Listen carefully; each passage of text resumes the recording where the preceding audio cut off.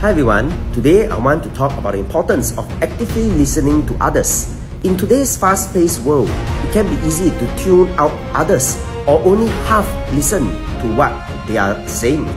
But when we don't actively listen, we miss out on opportunities to connect with others, learn new things, and deepen our relationships. Actively listening means giving our full attention to the person speaking, without distractions or interruptions. It means being present in the moment, focusing on what the other person is saying, and seeking to understand their perspective.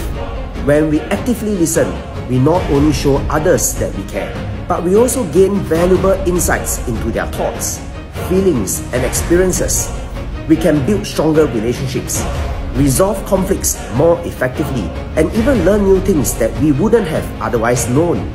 So the next time you are in a conversation with someone, make an effort to actively listen.